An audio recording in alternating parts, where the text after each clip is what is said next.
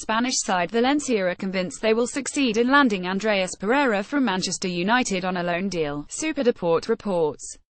The club are said to be planning to sign Goncalo Guedes from Paris Saint-Germain and Pereira from Manchester United to be their wingers, and believe they can complete both deals before Thursday. Regarding Pereira, Superdeport claims Jose Mourinho has given the green light for the transfer, and the player himself also wants the move.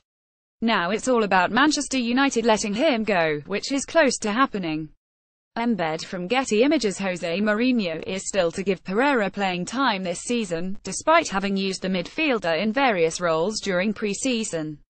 Valencia are now expected to act with maximum intensity as they only have 3 more days to get the deals done, and such additions to the squad should make quite a difference for the team they will play this season.